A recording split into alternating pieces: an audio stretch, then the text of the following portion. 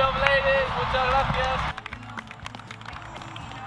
All about building community, right? And this is a prime example of it. I get to see what it's like out here, what it's like for kids growing up out here. Growing up, personally, I had, issues at home, outside of the field. Not all of us have, easy lives or easy growing up.